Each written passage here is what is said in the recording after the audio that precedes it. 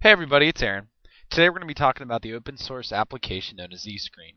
Purpose of ZScreen, it's really a screen capture utility, obviously much better than the built-in Windows application. So what we're going to do is go ahead and launch Google. We're going to type in ZScreen. And the URL is not very easy to remember. It's brandonz.net/projects/ZScreen/index.html. Just go ahead and type it in Google, pull it up. It'll bring you to the brandonz.net website. And down here under ZScreen Downloads, click on whatever version's available.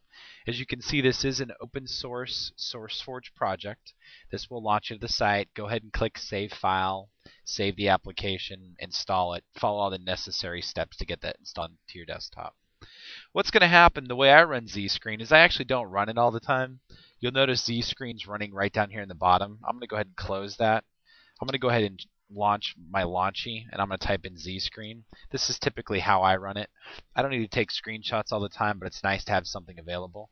If you right click on ZScreen, you're going to see all sorts of settings, but let me show you how it works.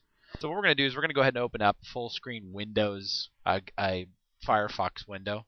If you're just to hit print screen is going to take a picture of the entire screen. If you do an alt print screen, it's going to take a picture of just the active window. So what I'm going to do is I'm going to go ahead and make this window a little bit smaller. Or I'm going to close it. There we go.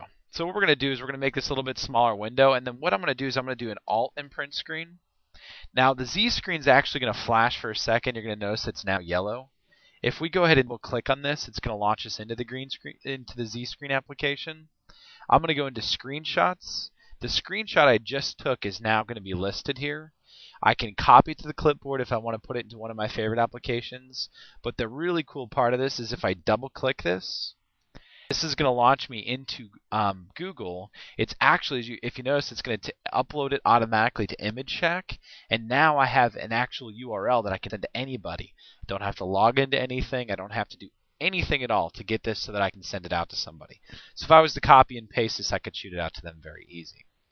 Another cool part of this, so that was with the alt and print screen, it's going to take it of just the active window. Let's just say there's just a single part. Let's say this little weather box I wanted to be able to show somebody. If I hold down Control and hit print screen, it's going to give me this little arrow. And what I can do is click and hold down, and as you notice, it's going to drag a little box. I'm going to release that.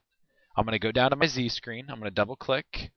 I'm going to have a second option in here now, or a second image.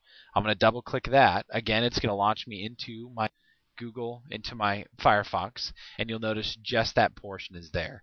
This saves from having to take a screen print, from taking the screen print, putting it into Word, cropping it out, putting it into Photoshop, cropping it out. Really, it just saves a lot of time. Now what I want to do is I'm going to show you some of the functionality of this application. You'll notice that you can have a destination. You can have it go straight to your clipboard. If you want it to go straight to a file, if you'd like to FTP it to a site or ImageShack, let's show you what it does if I take it to file. Here's your hotkey settings. You'll notice Alt and print screen does the active window. Control print screen does the crop shot, or you can do the entire screen. If you've got FTP settings, you can set them up here. Very easy. I actually played around having an FTP to the site.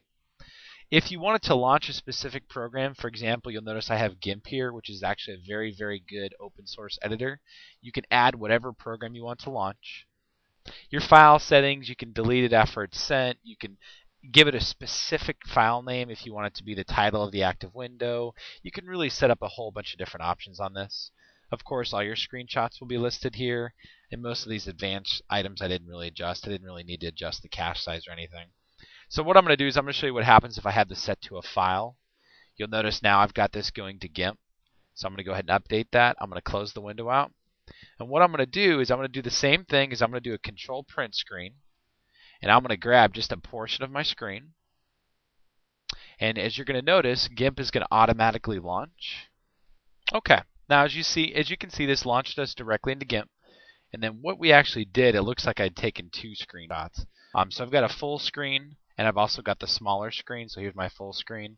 And then here's when I did the control. So you'll notice now that I'm in GIMP, I can modify the application any way I want. Save it really as any format. It's kind of nice. The default saving format is a PNG, which is obviously a much better compressed version than a bitmap. It does automatically upload it to Image Shack without creating an account, which I thought was kind of nice. It's really nice to be able to share a screenshot of your active screen or a portion of your screen without having to go through all the hassles of cropping it and then uploading it, so on and so forth. I definitely recommend you check it out. If you have any questions, feel free to let me know. Thanks.